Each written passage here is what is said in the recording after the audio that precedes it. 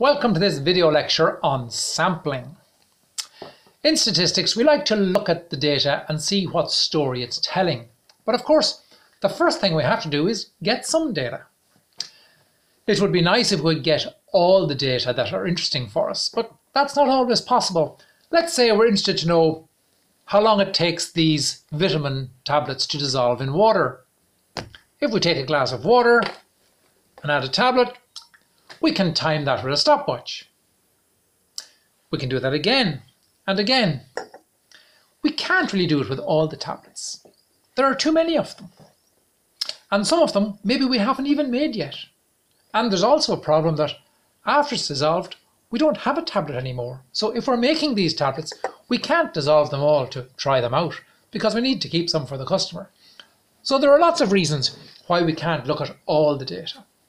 If we did look at all the data, we would call that a census, where you look at every number in the population. We use the word population to refer to the complete set of data. It's usually a very large set of data, or maybe even infinitely large, because the process could go on and on. So we can't study the entire population. We can't do a census, but we can do a sample. We can take some of the units in the population and observe those, measure whatever it is that interests us. In this case, the dissolution time. It's nearly finished. Okay, so how do we take the sample? That's important. We want the sample to tell us about the population in a way that's reliable. We want it to give us a true picture of what's going on in the population. So it's important that the units in the sample are representative of all the other units in the population. And the best way we can take a sample is by taking a random sample. We take every unit in the population and assign it a number. Then we use a random number generator to select a certain number of those ID numbers. And those are the units that are taken into our sample. Random samples give good estimates. They are unbiased. And so, if at all possible, we take a random sample, and that will give us some reliable information about the population. Now, I said that we assign a number to every unit in the population. If we make these tablets in a factory where they're made one after another, we don't have to go and write numbers on them. We can just say the first one we make is number 1, the second one is number 2, the third one is number 3. So we can automatically assign numbers by the order in which items arise, or by where they're positioned, if it's plants in a field or something else. Sometimes units show up and they already have numbers with them because of the way they're structured or organized. Sometimes we have to assign numbers to them. Then we use the random number generator to get our sample. Let's say we're sampling items off a website. Let's say there's 70,000 cars for sale on a website. We want to see, well, what are the prices of these cars? Let's take a sample.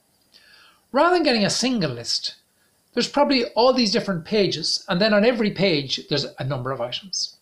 So let's say there's 400 pages. We can use a random number generator to select a page number between 1 and 400. Then we look and see how many items are there on that page that we've selected. And again use a random number generator to select a number between the first and the last, so that we randomly select a page, then randomly select an item on that page. That's called multi-stage sampling. And it's just as good as random sampling. We just do it taking into account the fact that the data are structured in this hierarchic way. We would do the same if we want to select a random sample of players from a league. Randomly select a team, then select a player from that team. Then start again, randomly select a team, randomly select a player from that team. Sometimes we know before we begin that the units in the population are of two different types. Suppose we want to open a hairdressing salon in Kilkenny. Okay, we might say, well, there's men and there's women, and if we want to identify what do people in Kilkenny spend when they get their hair done, we might decide in advance, maybe the women spend more than the men. Let's take a sample of men and a sample of women, rather than just a single random sample, which might be all men, which would give us the idea that people don't spend very much. So we can deliberately target a subsample of men and a subsample of women, and that's called stratified sampling, and that's a smart thing to do. You can still draw the samples randomly within each of those two strata. If you don't use random sampling in the strata, you could use just quota sampling, where you just select a certain number from each stratum. If you don't do it randomly, it's not as reliable. You could just take a convenient sample, people that are nearby, but that could be misleading.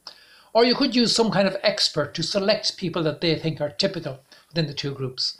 And then that depends on how good the expert is at making those judgments. Anything that's not random, you just are never sure. One bad way to take a sample is cluster sampling. Let's say you want to sample a number of tyres that are in use on Irish roads to see if those tyres are legal in terms of the depth of tread on the tyres. To select 100 tyres, you might say, hey, why don't we just sample a vehicle? When we select a vehicle, there will be 4 tyres on the vehicle. Yes, but if it's a new vehicle, if the first tyre is good, the second one's also good, the third one's also good, the fourth one's also good, you're not getting new information every time. In the cluster, you will get items that are alike. They're like each other, but they might not be like the other tyres that are outside the cluster. So if you want to sample tyres, don't sample cars.